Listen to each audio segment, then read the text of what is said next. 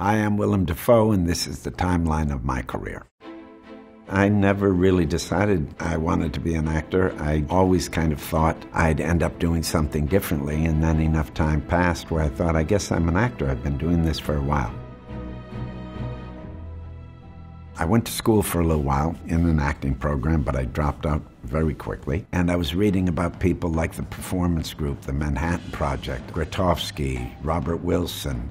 So I went to Mecca, which was New York. There was part of me that thought I would try to be a traditional actor, but I kept on finding myself going downtown, going to loft performances, seeing dance. And I got involved with a company called the Wooster Group that I ended up being with for 27 years, and that was my day-to-day life.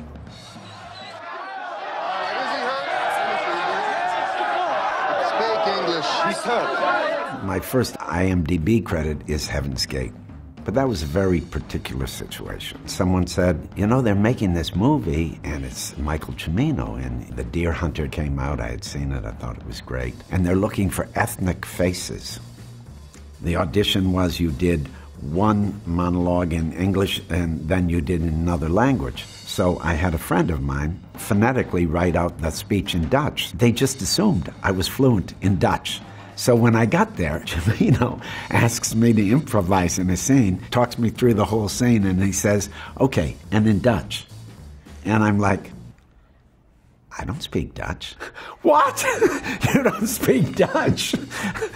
I was in a lighting setup, and someone told me a joke. Cimino heard me laugh, and he turned around and he said, Willem, step out. And that was it. I was fired from that. So I don't really count that as my first movie.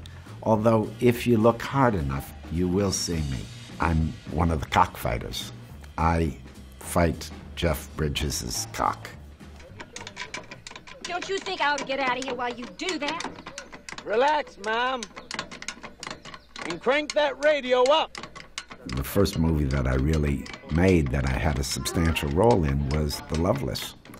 Is that any good? And that's really where it started.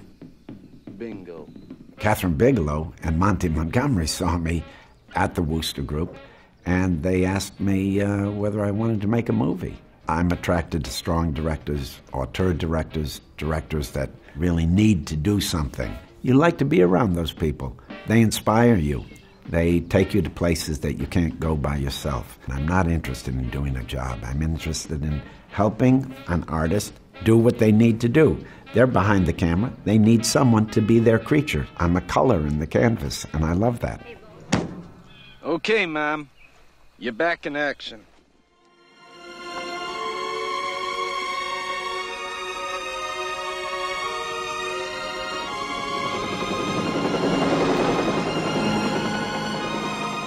Platoon was a movie that took a long time to get made. Oliver Stone saw lots of actors because he first just wanted to cast a group of actors and then decide what characters they would play later. He said, yeah, okay, you're going to be in this movie. I don't know which role, which was kind of an interesting approach. I arrived in the Philippines, and my plane was the last plane in because there was a revolution. Sit tight, the movie's canceled, we'll get you out when we can. So for about 3 or 4 days, me and a couple of other people that were there ahead of time were out on the streets with the people.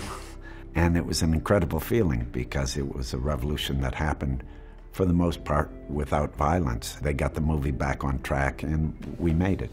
The fact that that death scene in Platoon has become iconic, as I was doing it, it felt special, but that doesn't necessarily guarantee it's going to be iconic. All the elements came together, and I was just part of that. When you talk about task-oriented acting, it sounds like maybe that isn't emotional, but it's very emotional. I'm told to run from here to there. I know that I'm going to die at a certain point. Does it get any simpler than that? But once you engage, it was like practicing a death. And when I see it, I do get a chill. I remember very well the first time I was nominated for an Academy Award. I didn't even know when they were announcing nominations. My son's babysitter called me up. Hey, guess what? You've been nominated for an Academy Award. Hey, can I go with you? No. We'll move faster alone. Remember, We're bringing God and man together. They'll never be together unless I die. Last Temptation of Christ, there was a long search to find Jesus. And I wasn't involved in any of that. Almost every actor I knew at one point went in on this movie, but I wasn't part of that. I was teaching, and I got a call, "Hey, Martin Scorsese wants to talk to you." Really? So, of course, I went to New York and said, "Absolutely, I'd love to do it." He said, "Let's do it." When you're being crucified, this flood of emotion comes to you, a flood of association comes to you. It's a very powerful thing. That movie had a huge effect on me. And when we were shooting in Morocco, there was nothing else. Modern life felt a million miles away. I had no idea it would be controversial. Its intention seemed so pure. It was exploring something that had to do with spirituality. I didn't anticipate the problems that happened. I think that was a particular time politically that the religious right needed an issue to kind of circle their troops around, and that became it. It is accomplished. When did you talk to Lula? I talked to her this afternoon. When you was out. Wild at Heart was a great experience because that role kind of did itself. David Lynch, brought out a hanger at one point and said, "Willem, this is your costume." And that was it. He also said, "We got to get you an appointment with the dentist." And I said, "Why?" I read the script and it said he had bad teeth. But it shows really how actors put limitations on themselves sometimes. I never thought we were going to do double dentures. I put them in my mouth, and I couldn't close my mouth properly. Anybody, go like this. You're going to feel lascivious and like you're hungry, like you want something, and you're going to f*** with some people. That became a key. Slicked hair, accent, all that comes together. It came out of externals. That was a good role. Here's what happened.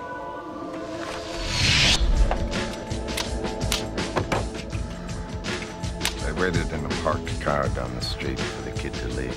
Boondock Saints, Troy Duffy was a first-time director. He was basically a bartender, and he liked movies, and he thought, well, I can make better movies than what I'm saying, so he wrote a script. Came in through the garage. The kid says he leaves it open when he takes his bike out. And created a bidding war. And then there was a lot of problem with casting. And finally, it went into turnaround, so they had to rethink how they were going to do it. He tracked me down at the theater, watched the theater show that he thought was wacky. I don't think he made head nor tails about it, but he was a sport. I just liked the fact that he was a self-starter, and this was such a passion project for him. Yeah, it was a gamble. It was a very much anticipated, and then it had a fall from grace. It got a very minor distribution, but against all business models, it got popular. It became a cult movie. I can tell just by how people come up to me on the street. It's usually a very male audience, but not always, of a certain age. If they come up to me, I know it's going to be a Boondock Saints person. It's going to be a guy that wants to talk about Detective Smecker, which was a really fun character to play. Boondock Saints has a special place in my heart. For some people, they think it's trashy, but the people that love it so dearly. The day I want the Boston police to do my thinking for me, I will have a tag on my toe. Now give me a squad car and get me over there. Don't think I can't harm you. Tell me how you would harm me. And even I don't know how I could harm myself. Shadow of the Vampire, second time I got nominated. I play a vampire that's based on the actor in Nosferatu. I could watch a film and copy this guy. That's where it starts. It was a makeup job that took 3 hours to get in, 3 hours to get out every day. It was a complete package that took me away from myself in a very concrete way. And whenever that happens, you connect with a kind of joy of performing and a joy of finding gestures that wouldn't normally occur to you. You can't wait for inspiration. You got to do something, and then it's really through action that stuff happens. Make him wish he were dead. Yes. And then grant his wish. But how? The cunning warrior attacks neither body nor mind. Tell me how! Spider-Man. I wanted to do it very badly. It was competitive. I remember I was making a movie in Spain, and they flew a casting director to do a screen test in my hotel room. That's how I got the role. I had to fight for that role. My friends were like, really? You're going to make a cartoon movie? Some of them snobbed it, you know, but I thought, no, this will be cool. This is interesting. Movies from comics were not a normal thing. It felt like something new. And then you had Sam Raimi. He knew this material and he loved this material. And it was a double role. We were doing a lot of wire work. That stuff for me is fun. It's like being a circus performer. When are they going to make a circus movie? I'm ready.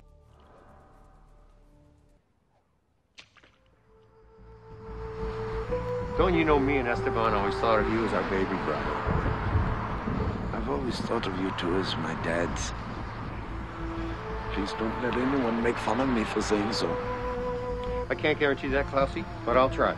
I've worked with Wes Anderson 4 times now. Life Aquatic was the first time. It's different each time. Don't imagine that Wes Anderson works just one way. There were these master shots, very long, and he'd just fold parts of the ensemble in. So I was on the set all the time, and it would be like, hey, Willem, do you want to be in this shot? Sometimes we'd work all day on one shot, rehearsing it, and then we'd shoot at the end of the day, and sometimes we'd do it in 2 takes. It felt like theater. When I say I don't normally do comedy, I find out I do comedy after. You know, you play the scenes, you live in the world. I can say in retrospect, that's comedy. We're being led on an illegal suicide mission by a selfish maniac. I hear what you're saying, but I think you misjudged the guy. The literature that you used in your research was about evil things committed against women, but you read it as proof of the evil of women? Antichrist. I love that film. It speaks the unspeakable. It gets play for some of its extreme violence and some of its kinkiness, but there's a lot more besides that in the movie.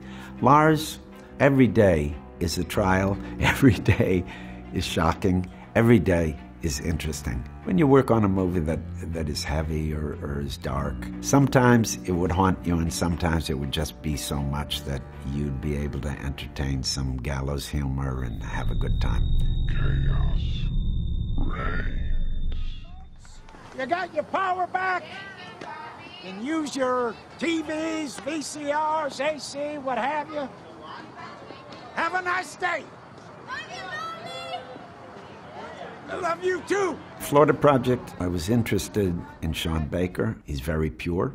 He knows how to do this thing that I love so much, and that is work with what's there. Working with people that aren't normally actors or new actors was thrilling. He created a world, and they were just existing in that world. They weren't thinking about acting. I could be not an actor, I could be a hotel manager. There were people living very similar lives to the story that we were making. Those people that were living in that situation told us how to make that movie. So when you work on a movie, sometimes you're working with a guy that was a cook last week. You're working with a woman that's maybe a model, a woman that's been doing Shakespeare for 30 years. Everybody has a different way to get there, and I like that. Tirer les clients, pas de les chasser. Alors tout ça, dehors, et tout de suite. C'était prévu pour encore 2 semaines. Eh bien, ça s'arrête aujourd'hui. Ça suffit comme ça. Qu'est-ce que vous n'aimez pas? At Eternity's Gate, beautiful role. Julian's a friend. I've also been with him in the studio. I see him paint. He had a very particular way to tell this story that I knew wouldn't be a bullshit biopic. It would be an imagining of who we thought Vincent van Gogh might be. And there are lots of sequences of me painting. There's no stunt painter. I would have to learn how to paint. And Julian taught me so much, not just about painting, but about how to see things. I felt very alive making that movie. Lad with eyes bright as a lady. Come to this rock, playing the tough. You make me laugh with your false grum. Lighthouse. Wow. Rob Eggers. I saw The Witch. I knew nothing about it. I thought, wow, there's a filmmaker here. Something about how he made that world and didn't make it a period film that points at itself. You really were able to enter that world. I sought out Rob Eggers. We tried to do a few things that didn't quite happen. And then one day he said, I've got it. You and Rob Pattinson, more or less, yes or no. It was a very direct approach. And I said, absolutely. It's not often that in a film you get to perform with elevated language. That's an interesting challenge to have. How long have we been on this rock? 5 weeks? 2 days? Help me to recollect. Wait a second. You said Formosa. What is that? What's Formosa? You said working Formosa. What does that mean? No, Jesus, I said they're all working for Moses Randolph. I knew Edward Norton. We're both New Yorkers. He was in pre-production. It was quite late. When he first asked me, I said, I can't do this movie. I was growing the beard for Lighthouse. And I said, no one had a beard in the 1950s. And because I'm growing the beard for this other thing, I won't feel committed enough. I won't feel cleansed. The next day he called up and said, no, I don't think it's going to be a problem. And I liked his persistence, so I said, okay, let's do it. And in the end, I surprised myself. The beard helps because it really does set the character apart in a way that's very useful in the storytelling. Can I buy you a cup of coffee? I'm hungry. You can buy me dinner. I try not to live in the past, and I try not to think too much about the future. Call me a hippie. What can I say? Be here now, baby. You learn your lessons intuitively. You refine things, and you work towards personal liberation. What is it? The Loveless. Ah, I thought you said The Love Bus. I thought, was I in a movie called The Love Bus? Not a bad title.